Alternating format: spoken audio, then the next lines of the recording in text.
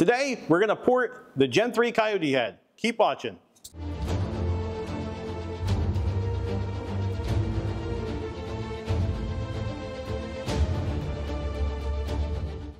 So a lot of guys think that you can just port the cylinder head. I get that a lot. People are inquiring like, hey, can you just port my head? Can I get it CNC ported?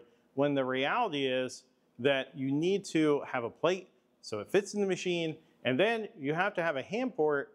The hand port is then digitized, and then you can CNC that cylinder head. And that's what we're gonna do today. We're gonna do the Gen 3 Coyote head. Now, we've already done some Coyote stuff, or Gen 3 stuff. We've been doing them for years, and we've actually been pretty successful with them.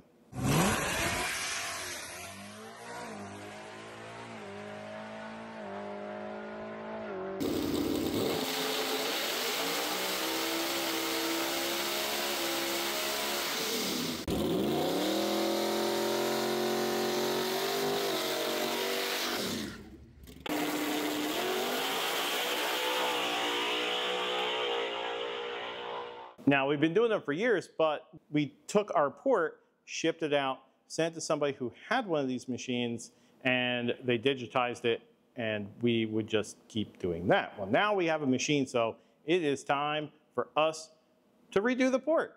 I'm gonna redo the port. There's some things I wanted to change anyway.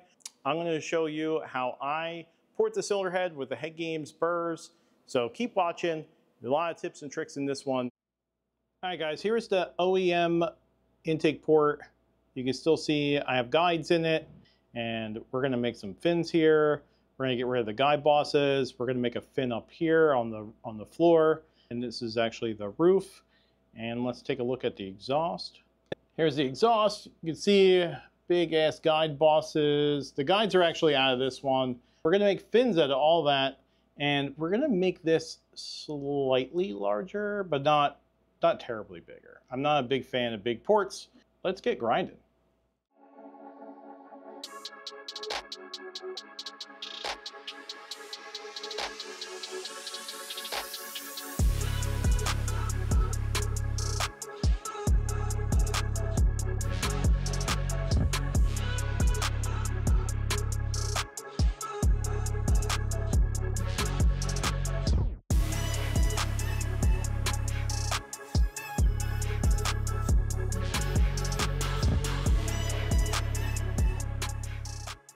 All right, we just want to point out that you guys are watching this thing chatter, and part of that is because you notice I have the 6-inch long shank on here, and that is because I'm trying to do this, and I'm trying to port, and I'm also trying to film it, and really what I need is the Shorty. I always tell people to buy multiples of our burrs because you need to turn down the size to fit what you're grinding. And what happens here is the shank is so long that it's going to deflect. There's no way to not deflect it, and the only way I can do that is to have a shorter burr in it.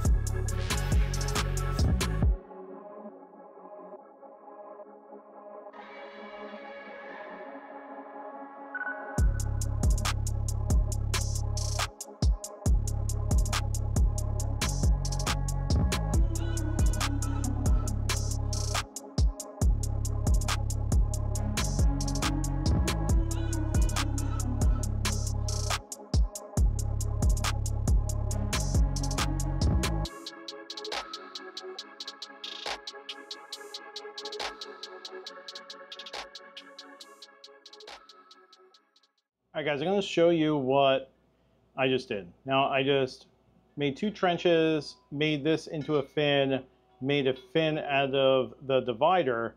But the big thing is making a circle is a really hard thing to do.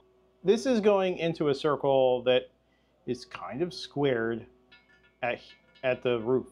And what you have to do is you gotta keep in mind, or you're trying to keep the shape, unless you really want to square it, which most people don't. But if you watch how I'm moving this, you see, now this is just my fingers. I'm not doing anything other than just moving my fingers up and down with a burr, and this is as far as it goes. You don't want to be doing up here. You don't want to push. If anything you want to push on is this wall, and you want to maybe concentrate on certain little areas, but you don't want to go like this to keep the circle. Does that make sense? So you don't want to go like this. You want to do big sweeps, because big sweeps are going to keep the shape. Now, when we do the floor, it's going to be the same thing. We're going to sweep into this. Big sweeps. We're not going to do small little... Anytime you're touching that wall, big sweeps are going to keep that circle. Notice I put a piece of wood so I can put a light underneath the head on the headstand. And this is not for Hollywood or anything else. You really want to bring the work to you, and a headstand and putting some wood or whatever you're going to do to prop the cylinder head up so it's easier to work on is the best thing that you can do, because again, this is all angles, and the angle of your grinder, the angle of you doing the work counts too.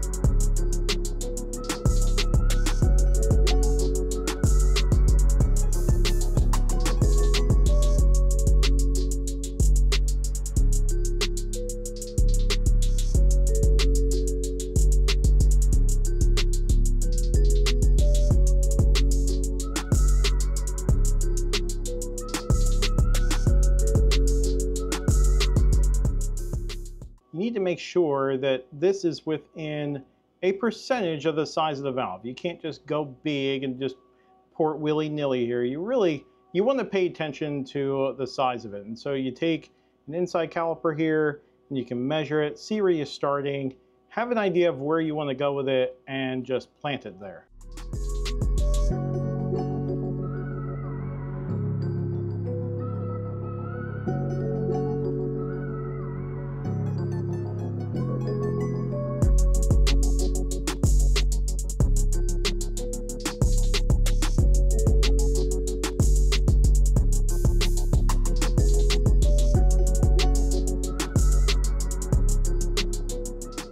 I also always attack the short side from both sides, and a lot of times I like to do the floor first. This is not every head, but I like to do the floor first because I don't want to flatten out anything that I would make a turn.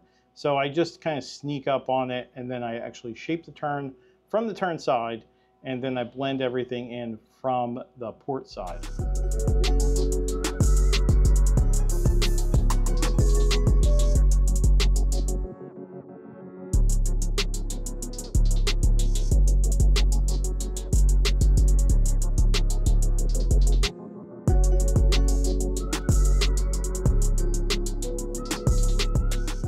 The next part of our journey is going to be with the HeadGames 3/4 Super Spiral Burr. This is a bad dude, and you're gonna see why. Now I'm gonna start with the bowl, and the bowl is round. And the biggest attribute to using a burr this big is really that we're gonna keep the shape, not only this fast stock removal, but you're also gonna be able to keep the shape. So if you have a small burr, it's just not gonna work as well as something that's really, really large.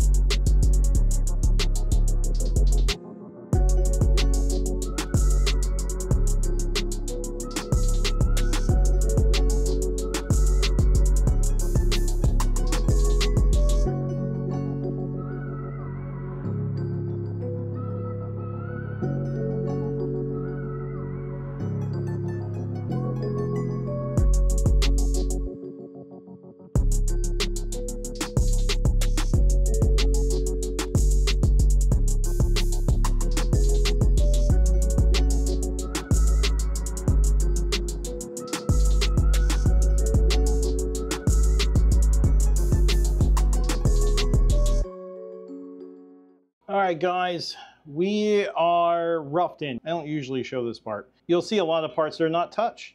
You'll see that everything in here is rough. There's big boulders and stuff. Guess what? Change is really hard in the beginning, messy in the middle, and beautiful in the end. And that's what we're gonna have here. I'm gonna switch it over to the HeadGames 1/2" Super Spiral Burr. This burr is what's gonna blend everything in. I'm gonna make everything nice. I'm gonna make it so it's sandable and no big bumps.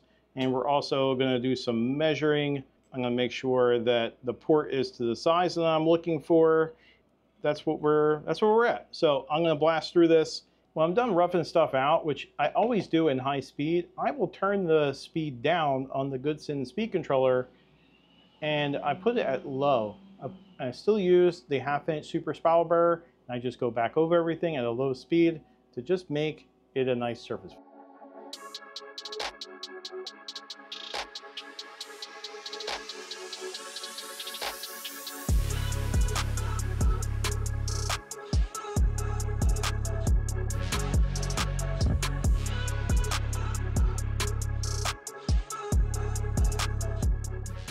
All right, so we're gonna switch out of the electric grinder and I'm gonna go to my Cleco die grinder air and its front exhaust. So it blows everything away from you. I'm gonna sand everything, pretty much gonna rough everything in. I'm not gonna finish sand it because, well, it really doesn't matter. The CNC doesn't care. And I just wanted to show you a quick tool for doing short turns. I took prop rod. I got this actually from Home Depot. I took 1/4" prop rod, cut it to length. I have a bunch of different lengths.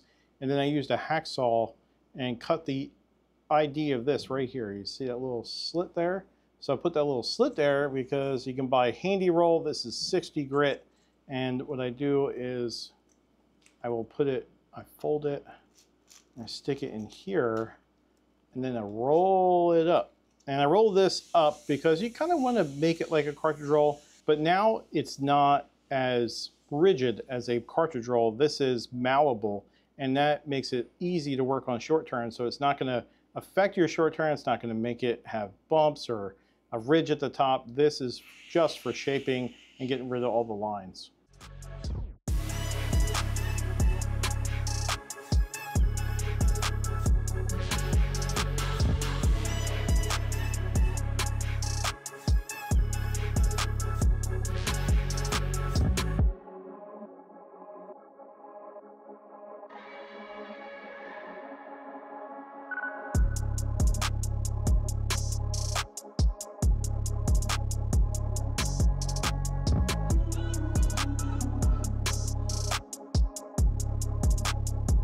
Only want to hit it with that flapper up until about here, because here forward is just the shape of the turn, and that's what we don't want to mess with. And then from here on, I'm going to use a cartridge roll. So this is a 60 grit 1/2" by 1/8. I can put a link in the description on our website, and this is going to sand the whole rest of the port.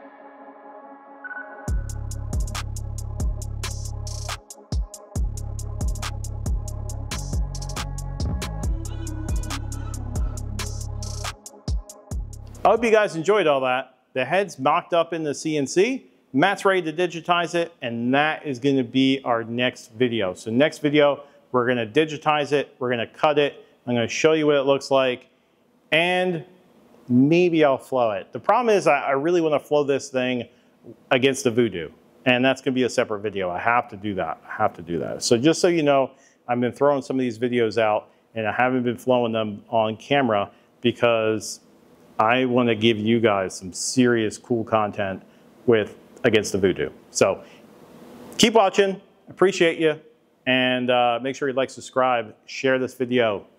Toodles.